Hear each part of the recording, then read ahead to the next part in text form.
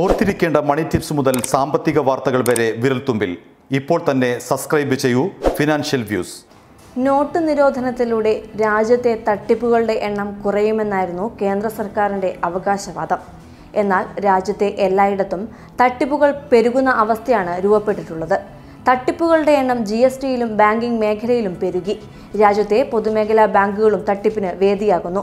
2019 April December വരെയുള്ള കാലയളവിൽ രാജ്യത്തെ പൊതുമേഖലാ ബാങ്കുകളിൽ ആകെ 1.17 ലക്ഷം കോടി രൂപയുടെ തട്ടിപ്പ് നടന്നിട്ടുണ്ടെന്നാണ് റിപ്പോർട്ട്. രാജ്യത്തെ ഏറ്റവും വലിയ പൊതുമേഖലാ ബാങ്കായ SBIയിലാണ് കൂടുതൽ തട്ടിപ്പുകൾ നടന്നത്.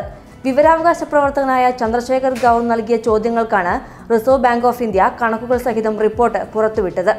രാജ്യത്തെ 18 പൊതുമേഖലാ ബാങ്കുകളിൽ ഏപ്രിൽ മുതൽ ഡിസംബർ വരെയുള്ള കാലയളവിൽ ആകെ 8926 കേസുകളാണ് റിപ്പോർട്ട് ചെയ്തിട്ടുള്ളത്. SBIയിൽ മാത്രം 4769 തട്ടിപ്പ് കേസുകളാണ് റിപ്പോർട്ട് ചെയ്യപ്പെട്ടത്. ഏകദേശം 30,300 കോടി രൂപയുടെ തട്ടിപ്പാണ് 9 മാസം കൊണ്ട് ബാങ്കിൽ റിപ്പോർട്ട് ചെയ്യപ്പെട്ടത്.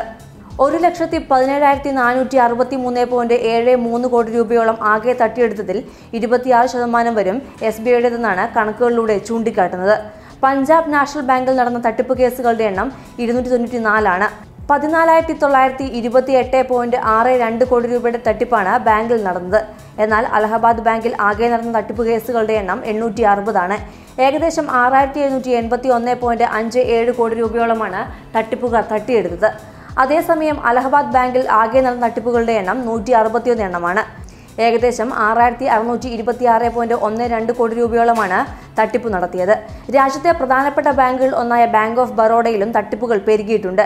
ബാങ്ക് ഓഫ് ബറോഡയിൽ 5,604.55 കോടി രൂപ തട്ടിപ്പാണ് ആകെ നടന്നത്. ഇന്ത്യൻ ഓവർസീസ് ബാങ്കിൽ 151 കേസുകളിൽ നിന്ന് 5,556.64 കോടിയുടെ തട്ടിപ്പും ഓറിയന്റൽ ബാങ്കിൽ 282 കേസുകളിൽ നിന്ന് 4,899.27 കോടി രൂപയുടെ തട്ടിപ്പും നടന്നു. Canara bank, UCO bank, syndicate bank, corporation bank, bank of Maharashtra, central bank of India, Andhra bank, United bank of India, Indian bank, Punjab and Sindh bank എന്നിവിടങ്ങളിലായി ആകെ 1,867 കേസുകളാണ് രജിസ്റ്റർ ചെയ്തത്.